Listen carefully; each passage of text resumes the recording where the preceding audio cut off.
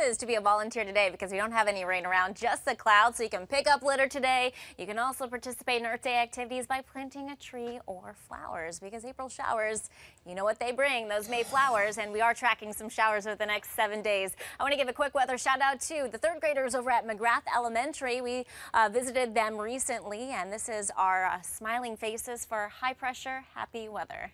Not today, high pressure not dominating our forecast. In fact, we are tracking a line of showers and storms back to our west. You can see it here draped across the Ohio Valley. Actually, this could bring a slight risk for some severe weather across portions of the mid-Atlantic, where you see that yellow shading. Now for us, once this arrives, we're tracking some downpours and the potential for some thunder. So let's take a look at what's in store for our weekend. Today, the pick of the weekend, will have a lot of clouds around, but we do remain dry. It's going to stay cooler at the coast in the 50s. The farther inland that you go, you have a better shot at getting closer to 60 degrees. Tomorrow, cooler. The rain moves in and the breeze is going to pick up even more. So here's a look at that breeze today. It is going to pick up by the afternoon, and the direction is important again. It's east to southeast, so that means it is coming onshore. Atlantic water right around 45, 46 degrees. So it is cool, and it's going to keep our locations along the coast much cooler today. Close to 50 to the low 50s, and even that cooler air is going to spill in and around the Merrimack Valley and Billerica, so mid to upper 50s there.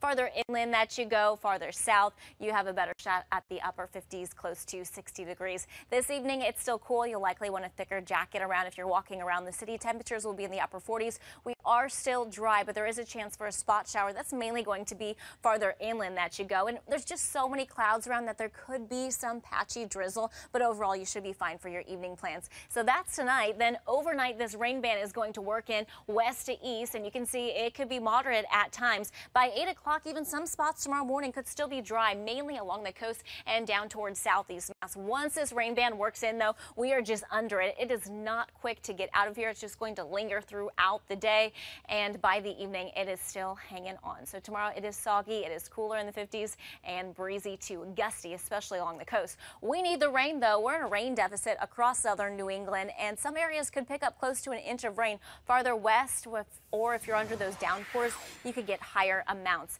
And then looking ahead to next week, multiple opportunities for showers into Monday and Tuesday, even isolated chances later in the week. Look at that, whole lot of clouds around next week, and temperatures cooler in the 50s.